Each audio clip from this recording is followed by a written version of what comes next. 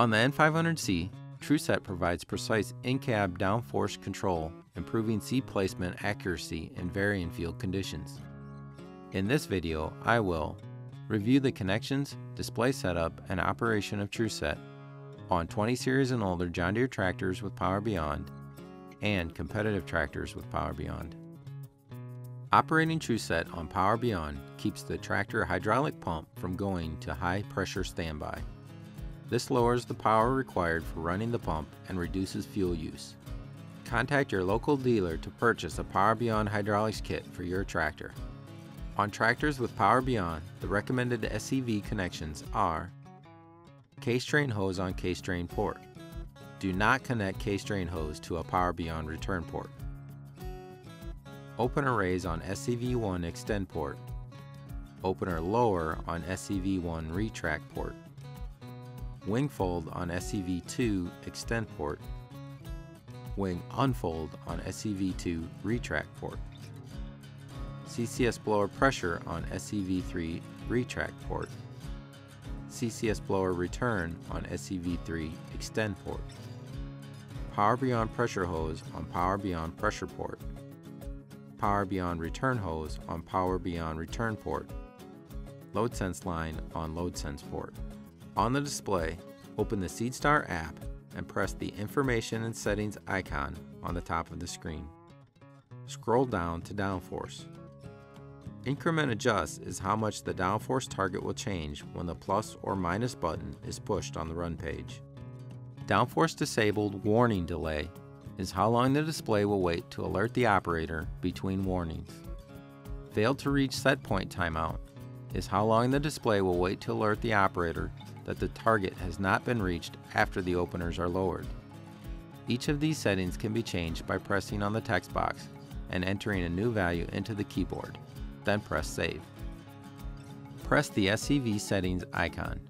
Choose the manual SCV control radio button in step 1 and press Next. Put a check next to Enable Power Beyond in step 2. Do not adjust the extend and retract thresholds at the bottom of the screen for normal operation. Press Next and then Save.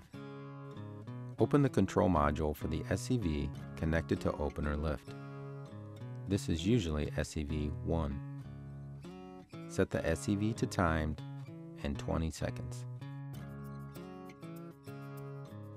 Close the SCV control module.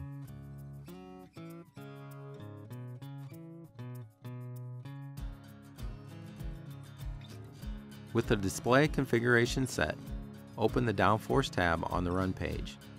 The pressure status and control is on the left.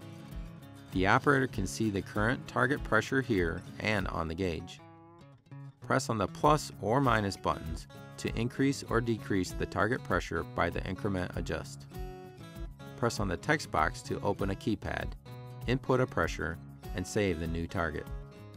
The system will then increase or decrease hydraulic pressure to the rock shaft cylinders to reach the new target. Use the on-off button to turn the system on and off.